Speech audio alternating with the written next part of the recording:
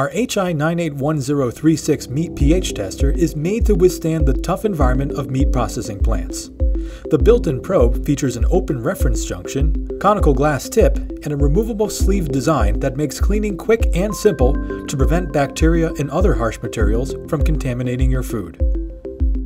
Your tester comes with a selectable auto-off feature, preserving battery life and giving you peace of mind in case the tester is accidentally left on.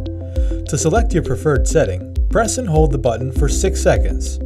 Here, you can choose a shutoff time of 8 minutes, 60 minutes, or disable the feature. When finished, hold the button for 3 seconds to return to measurement mode. You are now ready to begin calibration. Calibration is an important step in ensuring accurate results. We recommend calibrating before each use. To calibrate your tester, press and hold the button for 3 seconds until Cal appears on the screen.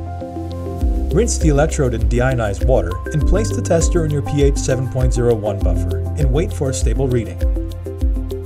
Once stable, the tester will automatically store the calibration and prompt you to use pH 4.01 buffer.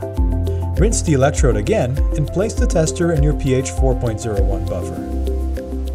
Once the second calibration point is stable, Store will appear on the screen, confirming that the 2 points are recorded, and it will return to the measurement mode. To learn more about the HI981036 Meat pH tester, visit us at hannainst.com.